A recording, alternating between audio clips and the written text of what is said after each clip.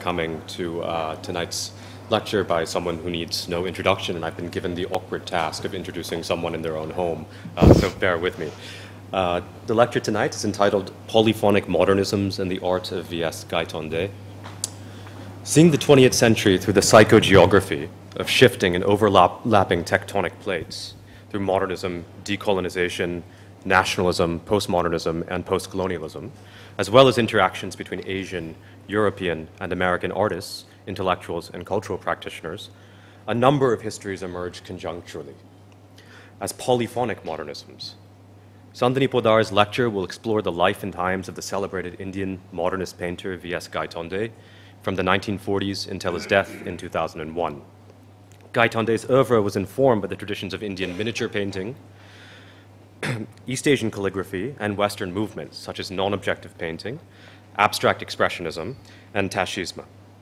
Alongside these influences, various Indian philosophers and Zen Buddhists had a profound impact on his worldview. Sandhini Poddar is a London-based art historian who has been affiliated with the Guggenheim Foundation for the past 9 years. She currently serves as adjunct curator, working on special projects in New York and Abu Dhabi. Sandhini was formerly associate curator of Asian art, where she was responsible for global exhibitions, acquisitions, and scholarship on modern and contemporary Asian art for the Guggenheim's international network of museums. She curated Anish Kapoor Memory and Being Singular Plural for Deutsche Guggenheim Berlin and the Solomon Art Guggenheim Museum in New York. She also organized the Guggenheim's presentation of Zarina, Paper Like Skin. Poddar was a jury member of the 2008 Hugo Boss Prize, awarded that year to the Palestinian-American artist Emily Jassid. In 2014, she curated Bharti Kher, Misdemeanors, at the Rockbound Art Museum in Shanghai. She graduated with a master's degree in art history from Bombay University and has a master's degree in visual arts administration from New York University. Quite impressive. But before I bring Sandhini, or I ask Sandhini to come to the podium, I just wanted to announce a few of our upcoming programs at Jnanapravaha, and this is also embarrassing because they're having to do with me. So I'll be giving a lecture on February 19th at 6:30 p.m. on the Arab Spring. It's entitled Anxiety After the Arab Spring. And I also will be offering a 10-seminar intensive course on structuralism and post-structuralism in March of this year. And you can go to our website. It's under our rubric Theoretical Foundations. And our website has the information on the days that will be held also from 6:30 to 8:30 p.m. So please join if you are interested. We have a lot of other stuff that we're planning for the coming year. I just want to say a few things. One, in August, we'll be doing an intensive short course on Soviet and post-Soviet art with regards to locating the modern and the contemporary over the 20th century Soviet and post-Soviet developments. We'll also be hosting an international conference on the phenomena of enjoyment in politics through the lens of Jacques Lacan, the later Jacques Lacan, in December 2016, with our good friend Slavoj Žižek having agreed to keynote it. But without further ado, let me ask Sandhini to come to the podium. Thanks. Thanks very much for having me, my mum, and Rohit and Andre.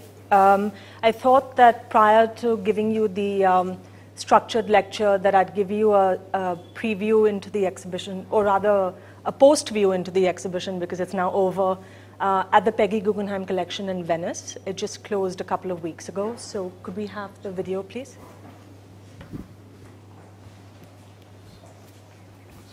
No, it's okay. Don't worry. We're at home.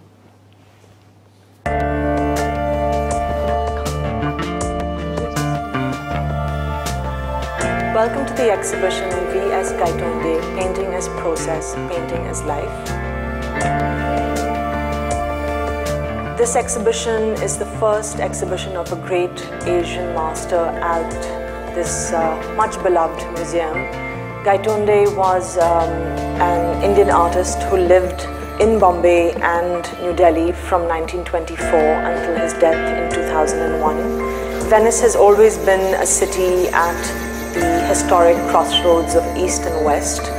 So it's wonderful to show an artist working in the 20th century here in the context of Peggy Guggenheim's life and her great collection of European art.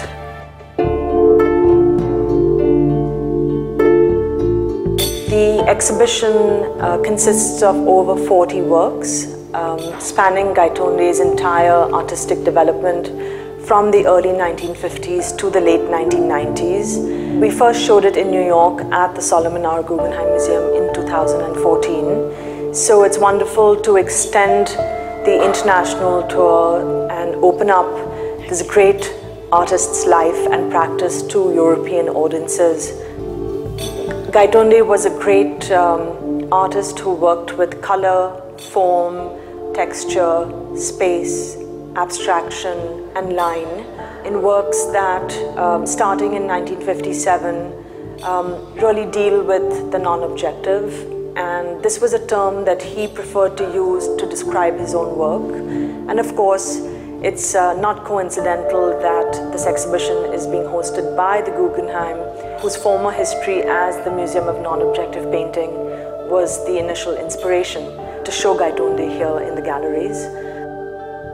The Guggenheim's history of collecting great modernist artists like Kandinsky, Malevich, and Klee provided a wonderful intellectual and artistic springboard to think about Gaitonde's work not just in the context of early European modernism, but to think about how art history circulates and inspires artists over time. Kandinsky, Klee, and Malevich were all influenced by Theosophy, which had its origins in Hinduism. And of course, we know that Kandinsky himself was a great inspiration to American mid-20th century abstractionists. And in turn, these European artists were deeply influential on the generation of Indian artists who came of age in the 1940s, including Gaitonde. The exhibition is drawn from 30 leading collections, both public and private, internationally. This is the first time that many of these artworks have been lent. They're on view for the first time to the public. So it's a very historical moment, not just for India, but also for Gaitonde himself. There has been no previous scholarship on his life and his practice.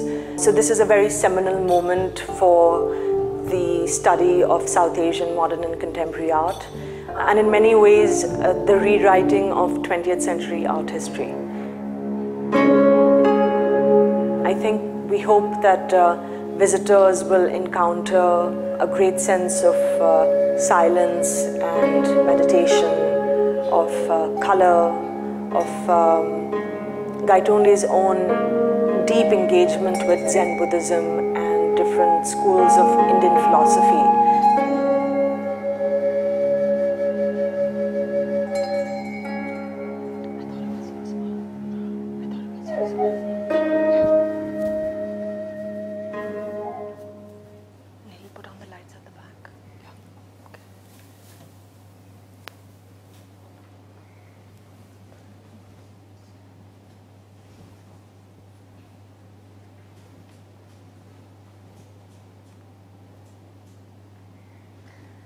Can you hear me at the back? Okay, thanks. I thought that was a helpful way to start to visualize this exhibition that's been underway for the last 5 years. We started the project in 2011, and this week all of the paintings and works on paper have been returned to the lenders. So it's a full circle. V.S. Gaitonde once stated, "If one is fortunate, painting continually happens within oneself." Gaitonde's non-objective canvases from the late 1950s onwards are embodiments of Zen Buddhism in practice. In his application of controlled accidents and consciousness in action, while savoring the beauty of incompleteness, one senses the artist's deep interest in Zen, as it developed both in his life and in his creative process over a period of 50 years. Gaitonde's predilection for silence, as the Tao of painting and life itself, has assumed almost mythic status amongst his contemporaries. Despite the consistent high regard of his surviving peers and other admirers, however, Gaitonde's life and work has remained sorely understudied in the genealogies of 20th century world art. The Guggenheim Foundation's retrospective of the artist's work, V.S. Gaitonde, Painting as Process, Painting as Life, has begun to remedy that state of affairs, offering international audiences an opportunity to study and discover the oeuvre of this compelling artist. As New York Times art critic Holland Cotter states, Gaitonde, and I quote, looked westward, eastward, homeward, and inward to create an intensely personalized version of transculturalism, end quote.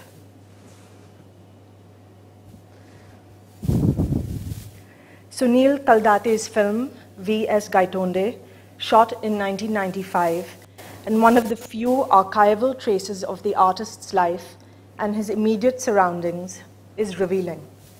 In the 27 minutes of footage, Gaitonde never addresses the camera. We see the artist in his modest barsati in Nizamuddin East, New Delhi, in the mid-1990s, dressed in a black cotton robe, smoking a cigarette, and locked in contemplation. Directly behind him is a sparse, meditative painting in earth tones that exudes a sense of dynamic stillness, quietude, and profound confidence.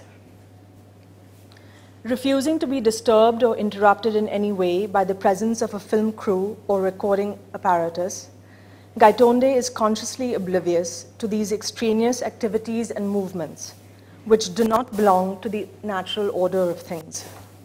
This is Zen in practice. Gaitonde's process of painting is never revealed or discussed.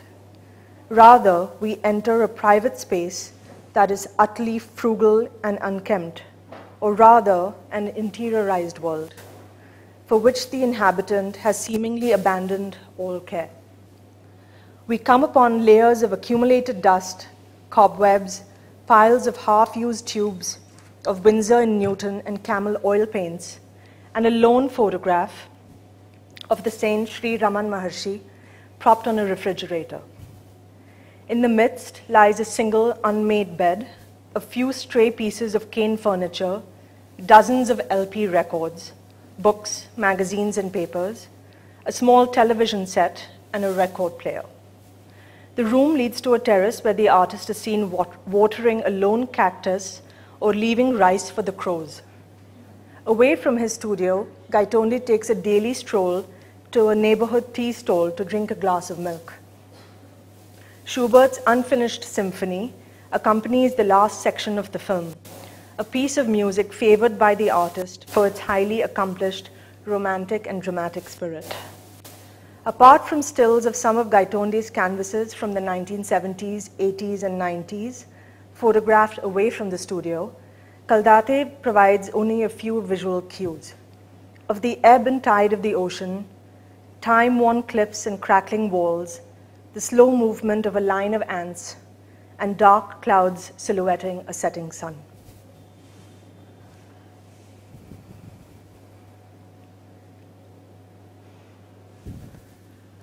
Although the world has come to regard Gaitonde as a recluse, one should rather say that he tended towards solitude. Peers like artists Krishan Khanna, Ram Kumar, and Akbar Padamsi remember him as being spirited, gregarious, and charming. Krishan Khanna states, and I quote, "There's a very strong correlation I see between the way Gaitonde thought, the way he lived, and the way he painted. Gaitonde was a very philosophic fellow. Zen Buddhism, it's not a negation of things. It's always seeking a moment in time when things happen, when things come right. That's it. With Pollock, the line took on a wholly bodily gesture, like the trace of a performance in color. With Gaitonde, his actual work is the trace of the elements with which he chooses to start a painting. He chooses, say, 2 colors. He makes his ground absolutely perfect, and he doesn't know what he's going to paint. It begins with confronting nothingness, and nothingness begins by almost emphasizing nothingness." End quote. Short, stocky, self-critical, and confident, Gaitonde scorned sentimentality in his biography and his artistic practice. He cut ties with his immediate family early on, stressing the importance of the moment, the completeness and joy of the creative process, and the intimate relationship between painter and painting. Guy, as he was popularly known, was a man of few words who dedicated his life to painting. He was also an avid admirer of Indian and Western classical music, world cinema, vernacular literature, and poetry. When the 20th century is viewed through the psychogeography of a series of shifting and overlapping tectonic plates, through modernism, decades of decolonization and nationalism, postmodernism and postcolonialism, and the intercultural dialogues between Asian, European, and American artists, intellectuals, and cultural agents, what emerges is the story of several simultaneously evolving histories, or what I have termed for the purposes of this project as a system of polyphonic modernisms. As critic Geeta Kapoor states, and I quote, "It may be worth mentioning that modernism as it develops in post-colonial cultures has the oddest retroactive trajectories, and that these make up a parallel aesthetics. It is crucial that we do not see the modern as a form of determinism to be followed, in the manner of the Stations of the Cross, to a logical end. We should see our trajectories crisscrossing the Western mainstream and, in their very disalignment from it, making up the ground that restructures the international." End quote. During a public program in the Guggenheim's exhibition galleries in New York in fall 2014, art historian Iftikhar Dadi observed, and I quote, "Modernism was a kind of multiculturalism before it became fashionable from the 1980s onwards. It was a call for a utopian, universal, aesthetic world beyond cultural and religious difference.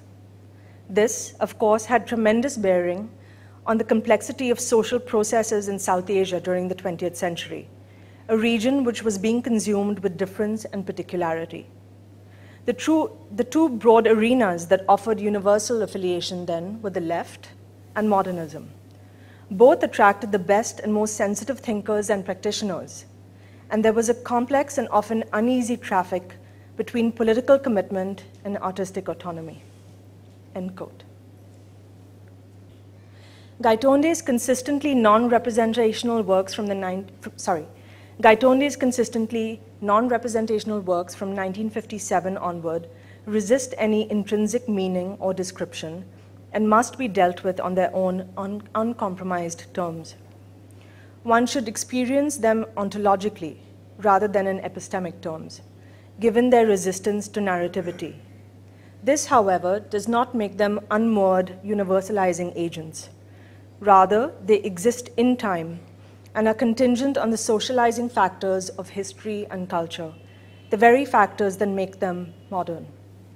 One may simply point to the oeuvre of Kazimir Malevich, whose utopian abstraction and belief in the zero of painting, or objectlessness, emerged within a milieu of revolutionary socialism.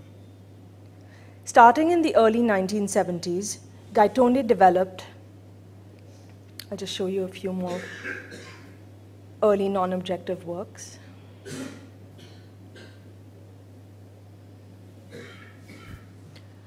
Starting in the early 1970s, Gaitonde developed a particular lift-off process in his Nizamuddin studio, using scraps of magazines and newspapers to leave layered imprints or residual traces of color on the canvas surface through the measured application of a paint roller.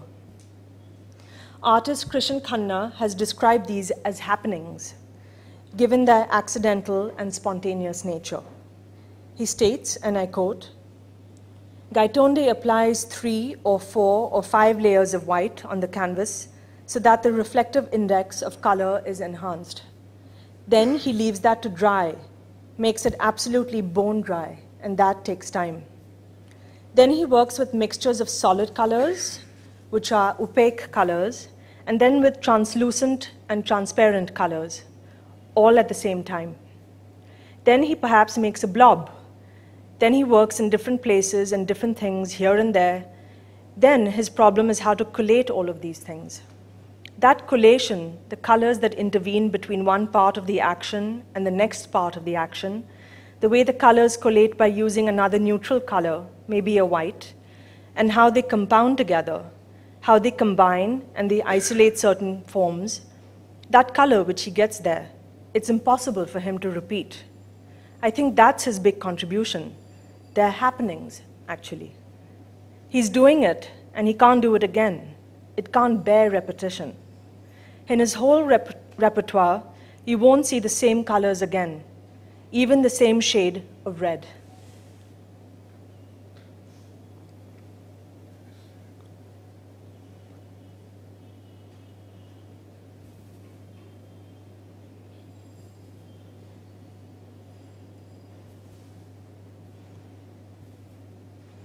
Dadi goes on to state, and I quote, "This experimental procedure exemplifies Gaitonde's aesthetic restlessness, his constant probing in the most material way possible to investigate his unwavering belief in the universality of modernism and its ideals beyond the material world itself." End quote. A great Gaitonde canvas exemplifies the very tension inherent in any modernist work, what art historian Hal Foster describes as the materialist-idealist contradiction. This tension, however, does not pertain only to modernism as such, but is also immanent in Gaitonde's philosophic outlook. Dadi continues, and I quote, "The effacement of the ego is a goal,